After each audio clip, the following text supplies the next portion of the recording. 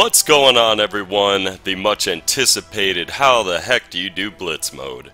This is going to be from the beginning. You see I was only on Blitz 2 there, 4 stars in. I want you to look at the top leaderboard real quick. The only bad thing about this is it's pay to play or pay to win. You can see here most of the epics are level 3 or 4. Most of the cards are. The rare that he has level 5. All the action cards level 5.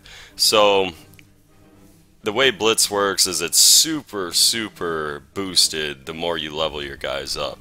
So again, if you have a crap ton of cards, you're going to do really good in Blitz mode. Now, me being a beginner and only level 21, it's going to be a little different. So I'm going to show you how to do it. Card filtering here is important. So what we're going to do is start out with action cards first. And I do this, and this is a smart way to do it, and this is why the fast way to get through the beginning of a lot of Blitz is start with action cards. So I'm using first aid since I don't have regenerative spores. If you have regenerative spores, that should be your #1 heal card. I'm going to use Chain Lightning, which is a great all-damaging card, as well as Hellcarrier Strike. Everyone should have these cards. It is storming behind me, wow. And then I'm using Lightning Storm. It was like perfect timing for that, right? Lightning Storm comes down and a literal Lightning Storm comes behind me. It's a good epic card. Once you level it up, it's one of the better ones. You'll see how I put them here, so take a look at that as we go along. Now what you're looking for here is you're looking for synergy. Usually that if you have the highest cards in synergy, I'm showing you right now my Avengers, that's usually what you want to go for. So I sort by attack and hit points, and then I look and see what are my top cards and what's the highest synergy based on what I have. Everyone's different, obviously. So those first 3 are pretty obvious. My second, third, and fourth strongest all around are Avengers. So now I'm trying to decide, what do I want after this? I'm deciding to go all Avengers, except for the final card. And the final card, just put your biggest card because he's going to be the last one standing and he's going to need to do a lot. As far as leaders, you can pick anything you want. Pick any leader, they're just for cool looks. None of the character cards have any abilities. They're just stat whores. That's all they are. They're just there for stats. So we're going into this and it's kind of fast paced, but you have to really look ahead. So they have 3 guys. If you look at the top there before the portal, they have 3 character cards that are going to go in the game.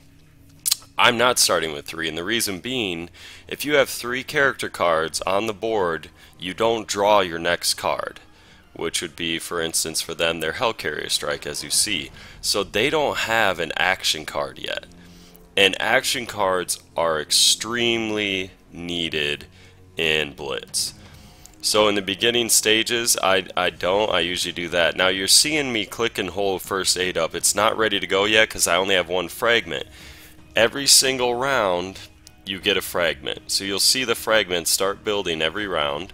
I healed my guy, so he doesn't have any action cards, so they're just going to keep beating each other up. And now they went down. Now I know that he's going to get an action card and then another character card based on what's next in the portal. So my 2 cards that I have for action cards they kill everybody, so I don't want to use them quite yet. And again, they're really low hit points. I'm going to drop it now. Now this was bad timing, so you got to make sure you drop it before they attack, because now I kill their guys and they drop in. We're going to get way more on that. I know this beginning part is really fast paced. I'm trying to show you the layout of it and how everything works. So just keep in mind every round you get a fragment, and you only get you draw a card if there's an open spot on your board. You'll get the next card and it'll go to your next character card. So anyway, that was the first fight. We kicked their butt again because we had action cards to spread out and they couldn't use any right away. So we're gonna go into a few more. I'm at 5 stars now. And again, I'm going to talk more about the timing this time. There's a certain time you want to drop your action cards. Ooh, a Blitz 4 guy called Thick Baby. So again, all character cards. So we don't, and then a health. Oh my God, that scared the hell out of me. It's really storming bad.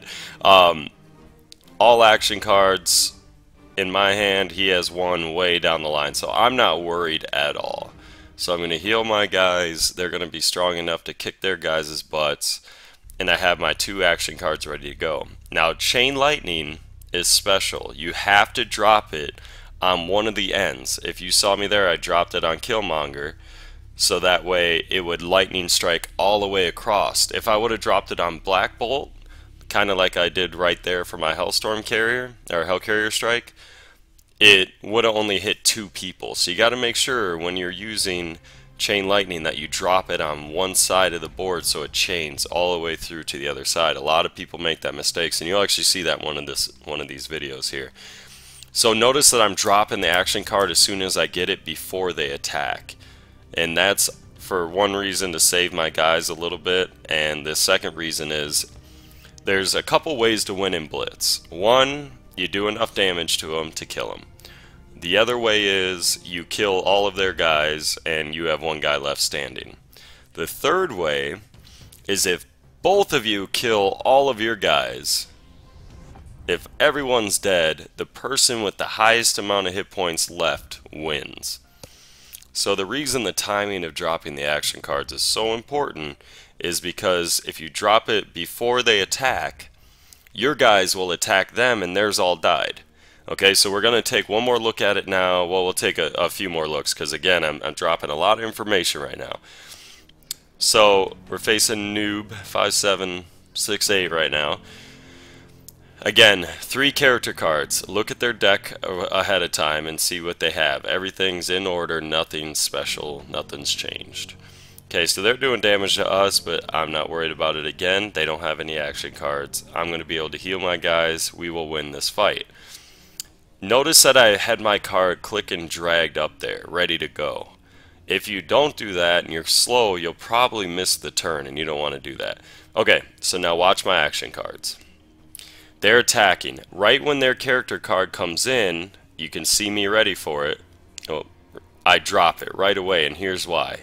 If I kill one of their guys, then I get to attack, just like I did. Now the other example of that will be if I drop it after they attack. And then that will be the non-good way. But this is before they attack again, and look, there's nobody for my guys to hit, so we get to attack.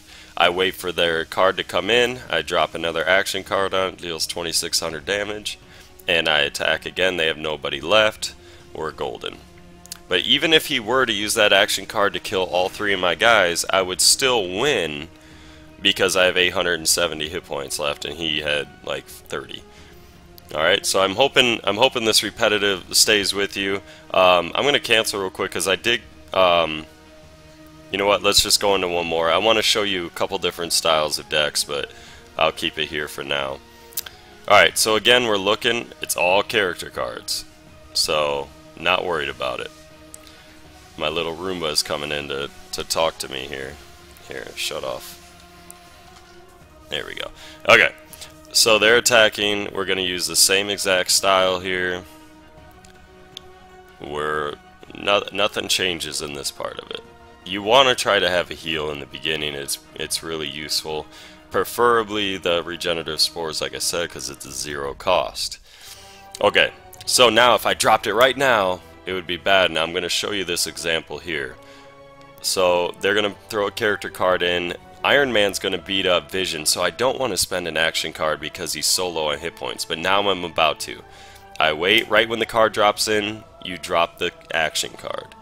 That ensures that it happens before they attack. Everyone's dead. Again, I'm waiting. 3 more cards, drop it. Okay, so have your card ready, and notice I dropped Chain Lightning on the right side. So it went all the way through. So now he's only going to have 1 on the board and 2 action cards. I attack, he kills my one guy, another guy comes in. So notice he did it afterwards. Because of that, he didn't get to attack, and now I have people coming in, and a low battery. And that's the one stupid thing about Lightning Storm, is sometimes it does like 2,000 to one guy and nothing to the other. Sharpshooter arrow I hope to replace soon because it's okay, but you want something that does multiple enemies most of the time. Alright, so we kicked their butt again pretty easy, and it's not because I have better cards. I mean, you saw how many epics. It's because I have more action cards. I know how to use it. We went up a level to 22, great. Now I can do more stuff, which is fun. Let's, right here, I want to edit my deck a little bit and show you guys a couple different ways to do it. So let's say I started with all 3 up, just like they've been doing. No, I don't want to do that because you've seen that. So let's instead start with 2 up, an action card, and then the guy.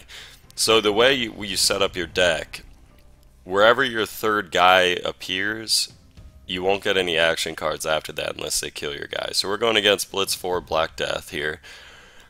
He has 4 character cards in Chain Lightning. Again, not many action cards, so we're going to be just fine. If we do it this way, we'll take less damage in the beginning, and we'll have a first aid. Now, we won't have any damaging spells or action cards, so we would hope that they didn't have any to kill us. Alright, so now you notice I can't draw Chain Lightning. It won't let me. And this is the reason I don't like having all character cards up front, because now I can't get an action card until they kill my guys. So they dropped Chain Lightning at the wrong time, and it wouldn't have mattered, because notice it just did 2. It just did Ant-Man and Iron Man, because he dropped it right in the middle. Notice I dropped it on the right. It's going to kill all their guys. Well, not all of them, but I'm going to get to attack. He gets 2 more on. They attack. Now I'm going to show you the wrong way here. Did I do it in time? I was trying to do it late, but I don't think I did I? Nope, I did them both in time. Never mind. That's the right way to do it. And he has no cards left, so I win the game. He just has action cards. I have a bunch of guys left. We're solid. So starting with 2 guys is okay, but again, you only get 1 action card doing it that way. So I'm not too happy with that. So let's go try another version to show you guys, and let's just start with let's say 1 guy up, if I can set it up properly. Look at me, I'm not doing too well. If I do, yeah, we'll do it this way just to show you that it's kind of the same exact thing. No matter where your action card is, whether it's the very first one, the second one, the 3rd one, it's going to be the same outcome. So we're going to get 2 characters on the board and a first aid right away. This guy has a couple action cards next, but he's not going to get to use them until his guys are dead.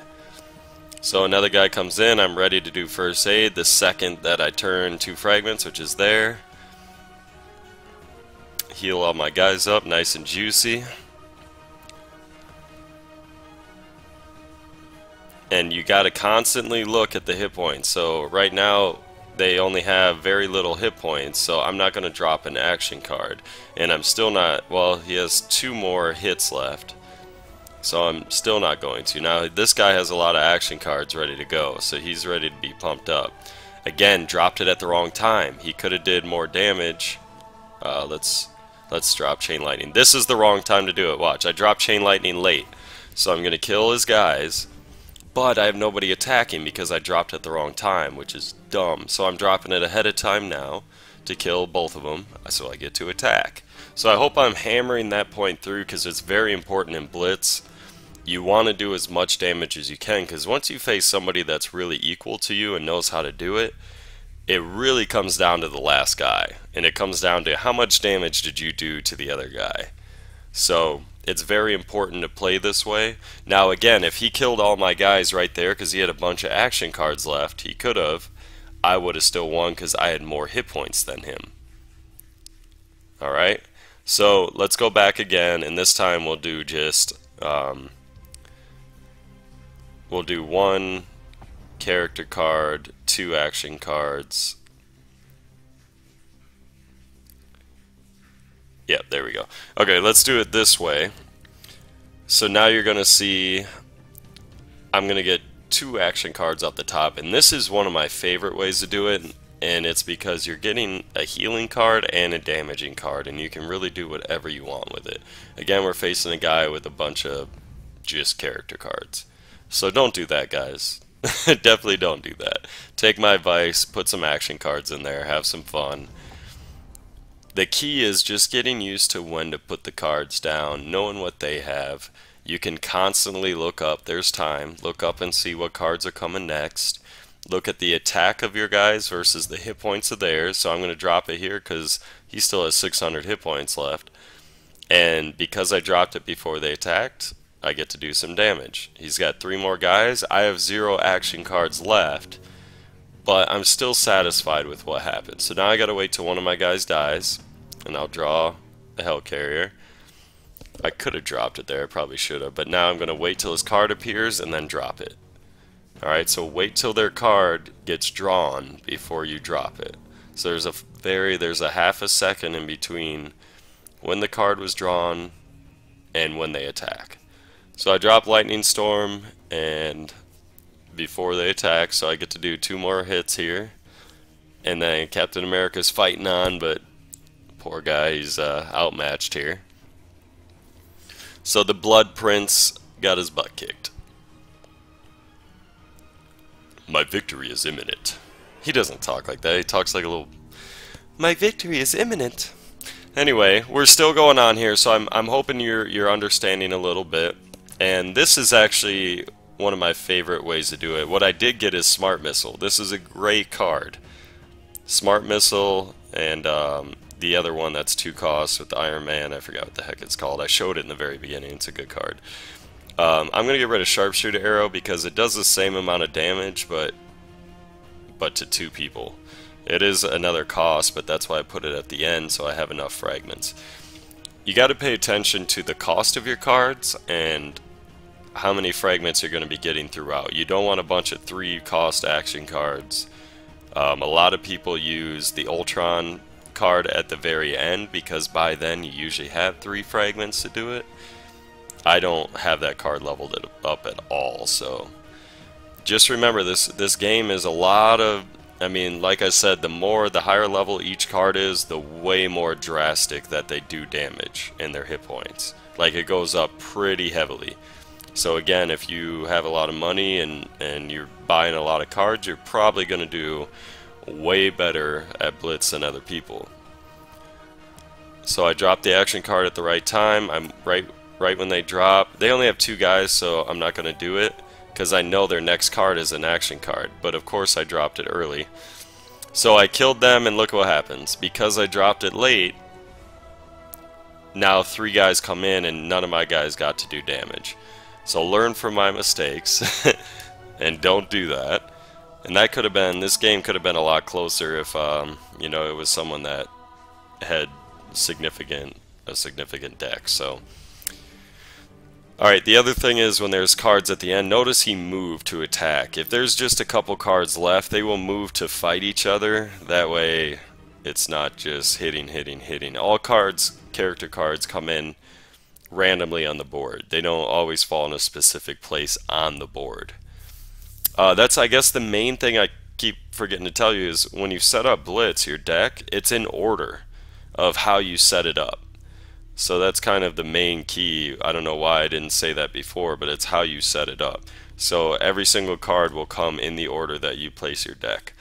So I hope you enjoyed this. I hope you learned a lot. Please let me know if you have any questions. I figured I'd show you some leveling up stuff that I did. So I'm completing stage 10 here, 1-10 of Spec Ops here to show you where you get the Spider-Man leader.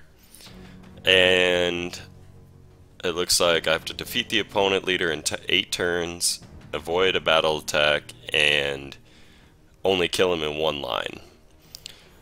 So the way I set up my decks for this is I have a bunch of damage dealing cards when they enter the game. It helps out, it saves action cards. I do have action cards as well, but I want to make sure that most of my cards, actually I think all of them, do damage when they come in except for Malekith, who does damage every round instead. So we're just going through, it's pretty simple, especially because I've been blessed with some okay cards here. and he does damage after I kill him. I have to avoid a battle line, so I'm gonna sub out. Maybe I can get Ant-Man and drop him right down here. Please give me Ant-Man. I did not get Ant-Man. War Machine does it to the lowest attack, so that'll be Lady. So that'll kill her. And now I'm set up for a battle line, but they're going to use Common Enemy like a jerk. And sorry I don't have it. I have it on battery save mode, so you're not going to see cool animations right now, just because you saw I was at 20%. There's Ant-Man when you need him. So I'll drop him down here. Yeah, right here. I could have did a battle line, but I still have 4 more rounds to do one. It's pretty simple in the beginning. Again, this is chapter 1 in Spec Ops, and it's in normal mode, so it's very simple. Nothing hard at all about it.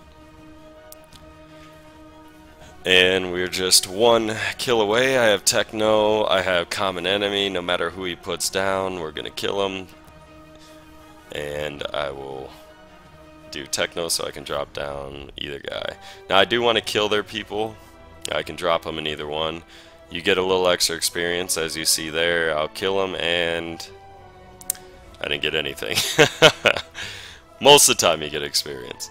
Okay, so there you go. I completed it, and now I'll get the Spider-Man leader card, and we'll take a look at what he does after the beautiful, pretty animation that we get for getting a new card. Oh. And there he is. So 200 additional hit points. On every turn, if 2 or more enemies are recharging on the battlefield, take 1 cosmic fragment from the opponent. Comes in handy if they attack you. Oh, what do we have available? Hard mode is now available. Complete the challenging stages to earn more stuff. Alright, what Spider-Man is good for, a couple things. If they attack you, that puts 3 recharging guys on the board you get to steal. Here's hard mode. The other one is using Death, because Lady Death will recharge 2 opponents, and you can get a fragment that way, so that's pretty nice. We have card collections here, so let's pop open these, and they're all common, so I'm just going to skip ahead. I got Gwenpool, which I think you guys have seen, but she's pretty useful. Let's upgrade her. She does 200 damage, and now 220 for upgrading her per fragment count. Love it. And then we have 2 uncommons, it looks like, so we can pop those open and see what we got. Shroud. When knocked out, capture a nearby enemy on the left or right and vanish them. Pretty useful card, almost like Cloak. And Korath, when a character is knocked out, adds 70 attack and 30 hit points. It was one of the cooler, newer cards that we were messing around with, but it's really not better than any other card. So just showing you normal mode. I actually have more cards here to pop open, and they're all common, so just skip them. Escaped Inmate was the best card. Wow. And 2 more uncommon, so let's pop them open. That was our first Outrider Warrior? Okay, interesting. Oh, just 1.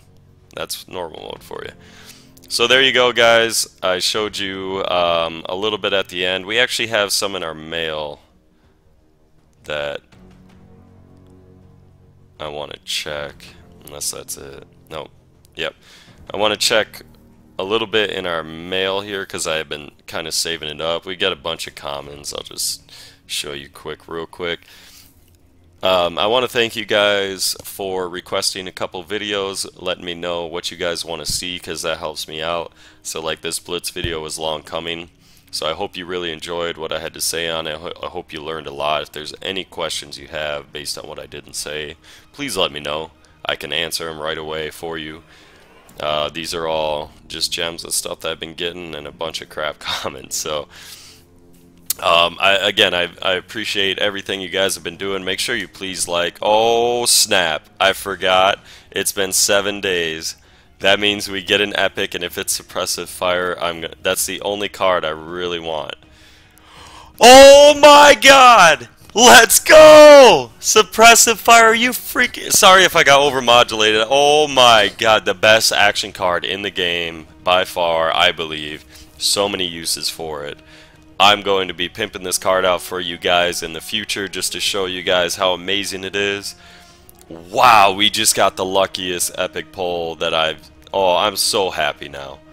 So happy. Not only did you get amazing Blitz content, but you got the best epic card there is for action. So that's it, guys. I hope you enjoyed the video. I'll catch you on the next one. Peace out.